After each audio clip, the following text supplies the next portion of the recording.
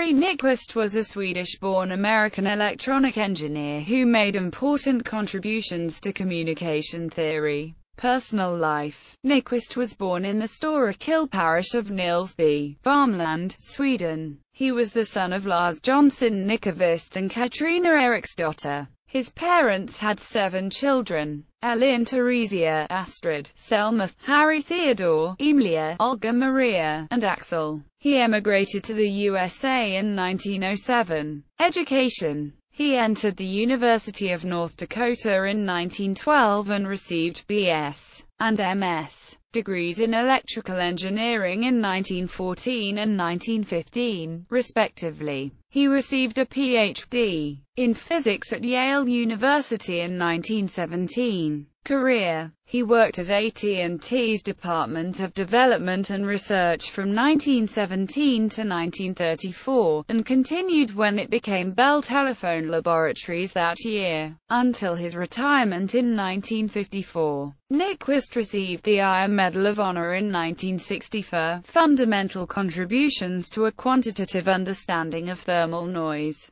data transmission and negative feedback. In October 1960 he was awarded the Stuart Ballantine Medal of the Franklin Institute for his theoretical analyses and practical inventions in the field of communications systems during the past 40 years, including particularly his original work in the theories of telegraph transmission, thermal noise in electric conductors, and in the history of feedback systems. In 1969 he was awarded the National Academy of Engineering's 4th Founders Medal, in recognition of his many fundamental contributions to engineering. In 1975 Nyquist received, together with Hendrik Bode, the Rufus Oldenburger Medal from the American Society of Mechanical Engineers. Nyquist lived in Pharr, Texas after his retirement, and died in Harlingen, Texas on April 4, 1976. Technical contributions.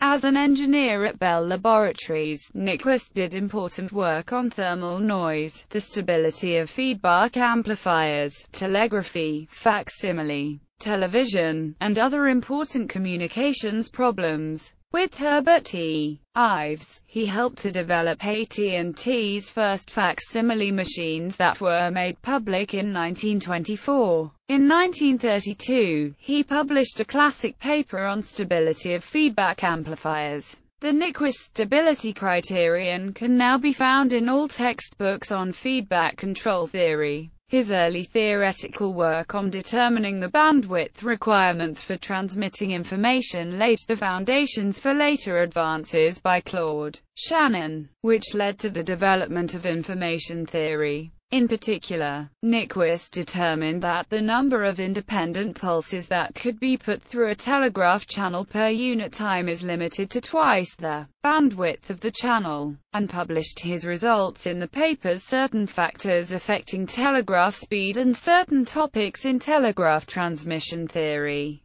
This rule is essentially a dual of what is now known as the Nyquist-Shannon sampling theorem.